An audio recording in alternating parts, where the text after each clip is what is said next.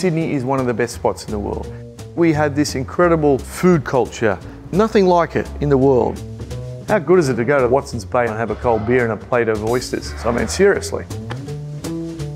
Hi, I'm Luke Mangan, sitting in our Glass Brasserie, and we serve modern Australian cuisine.